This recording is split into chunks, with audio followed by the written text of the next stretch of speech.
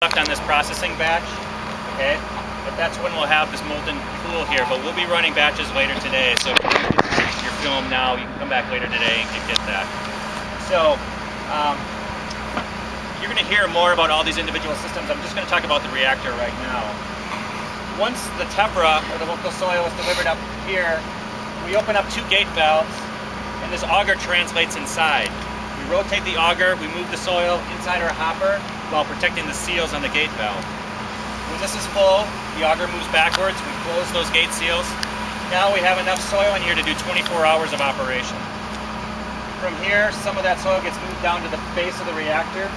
Inside, the bottom of this is filled with an even layer. We have a quartz rod where we're taking the concentrated solar energy from the array up here, and it's shining down on the soil.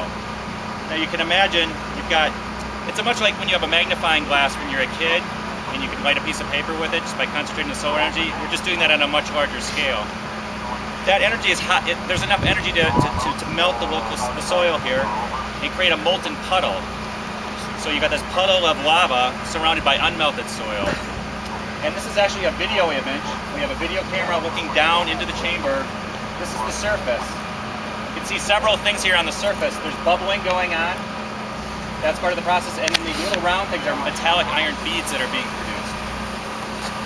So what's going on? We're not just heating the soil. The trick is you need to do that in a methane gas environment.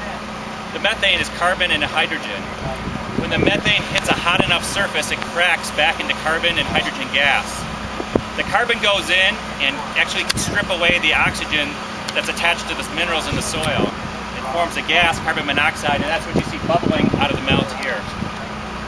From there, we take the carbon monoxide and the hydrogen left over from the cracking of the methane. It gets pumped through a catalyst bed here. We reform methane gas, which gets recycled up in the first step. And we also get water vapor.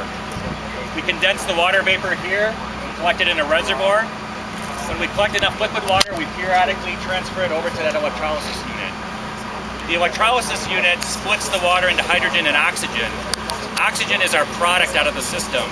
And the hydrogen gets used back here in this step, in the methanation reactor step. So it's really a closed loop system. The only thing we put in is dirt and energy, and we get oxygen out. And then from there, the oxygen can be stored and liquefied and used for a rocket engine firing, which you'll hear about in a moment. Or breathing.